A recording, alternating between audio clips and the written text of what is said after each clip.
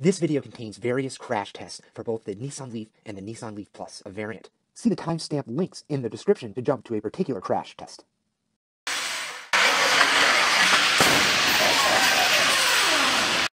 Note that the Leaf Plus has a bigger battery and therefore weighs more, which may make it safer in multi-vehicle collisions, which is replicated in the side crash test. This also occurs in real-world head-on collisions, but is not replicated in the frontal crash test, which is staged using an unmovable barrier. To understand why heavier vehicles may be safer, let's use football or rugby as an analogy. When two people collide, it is usually the lighter person who takes the most damage. In a head-on collision, the heavier person keeps moving forward, at least somewhat. But the lighter person goes from full speed in one direction to moving backwards in the other direction after the collision. Such a rapid deceleration can cause a lot of harm, and the same logic applies to vehicles.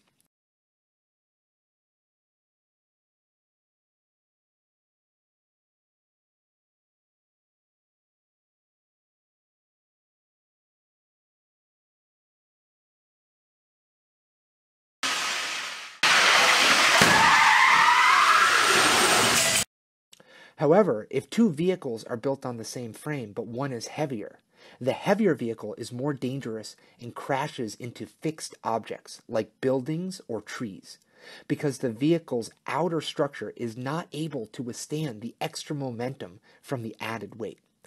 All that said, the weight difference between these two vehicles is only a few hundred pounds, and they receive the same safety scores from the NHTSA. We will dig deeper and see how much of a difference in safety there is between these two vehicles when we finalize our safety ratings for them.